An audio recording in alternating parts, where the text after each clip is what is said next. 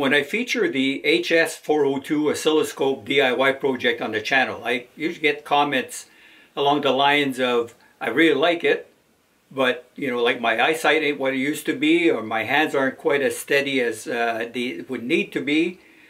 Can I just buy one ready-made, right?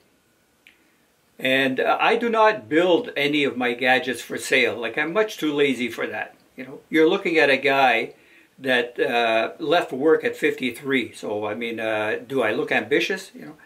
So I didn't have any kind of a positive response for that until now. It's the HS502. Factory assembled. It's just hit the marketplace. At the time of this video, it's $95. And can be found on Martin Loren's store. Link in the description. Like, the first thing that's going to impress you is the fit and finish of this. And it's relatively small size. Although it sports a full-size USB. It has a power and connection LED indicators. And a pulse width modulation pin. Like, to be clear, this is not just an HS402 circuit that's been shoved inside a shiny blue box.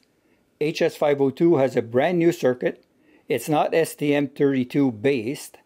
The MCU used in here is new. To my knowledge, not released outside of China yet.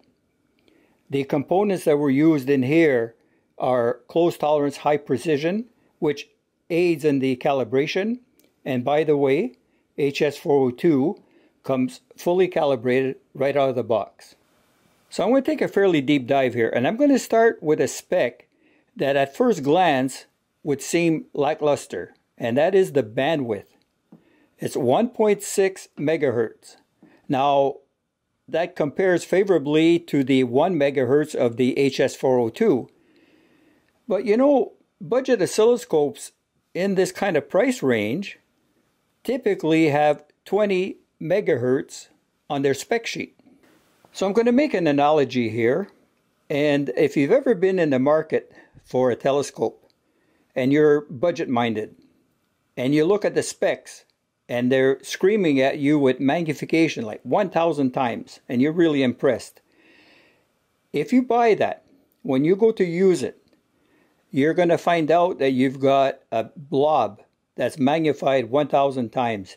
There are many other factors that should have influenced your purchase decision, but the marketing is really on the magnification.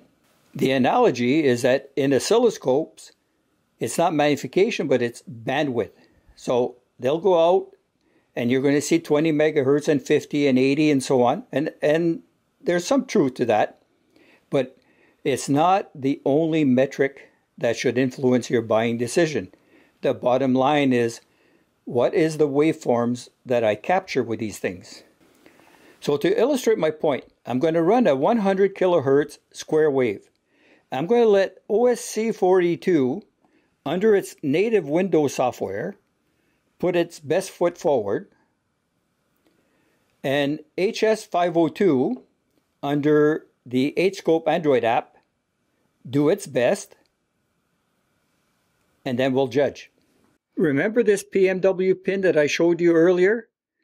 Well, that is not fixed at 1 kilohertz like is typically found on most oscilloscopes.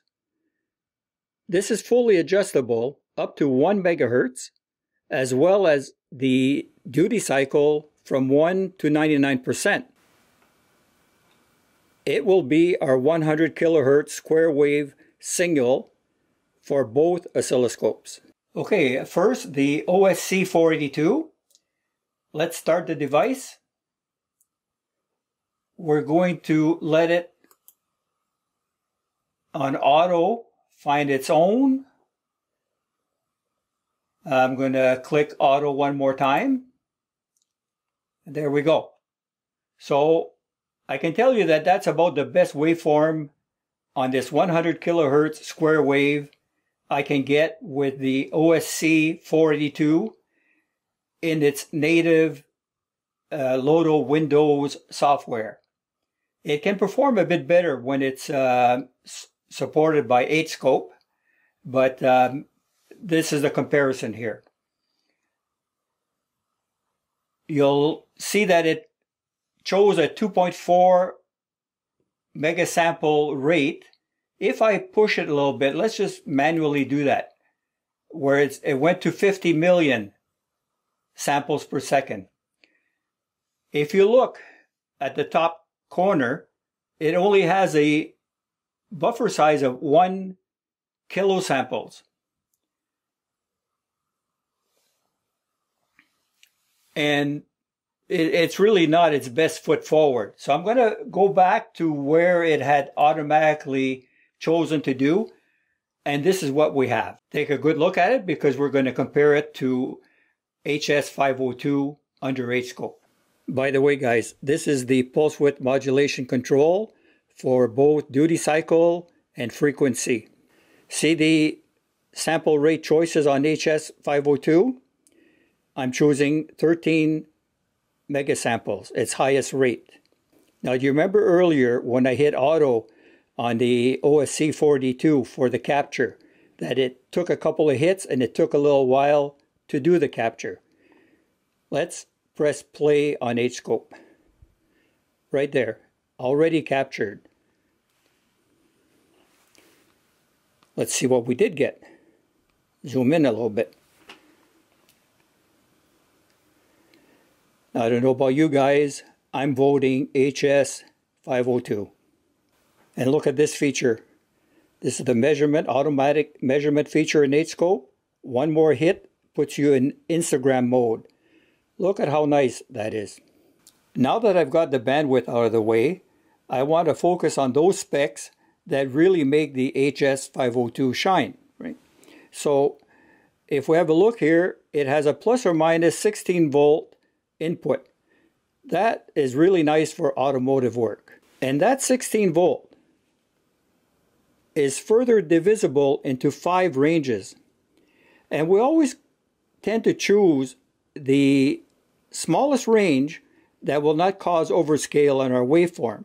The reason being that the noise is a percentage of that range. And all of those HS series oscilloscope are really, really good on the noise metric. So how does low noise really translate into practical use, like in captured waveforms? A triangle waveform is a really good way to show if there's any noise along the slopes here. It'll pop right up. And no, this is not an HS502 captured waveform. This was captured with a Handtech 6022BE oscilloscope. See the noise along the slopes here, right? Now, before we judge this a little too harshly, on our Oscilloscope Telegram group, we were fooling around with some of this. And some of the other guys were posting waveforms that were captured with scopes that were like 10 times the price of the 6022 here. And really, this came out looking good compared to those expensive ones, all right? So now I bet you're itching to see what an HS502 triangular waveform would look like. This was captured earlier.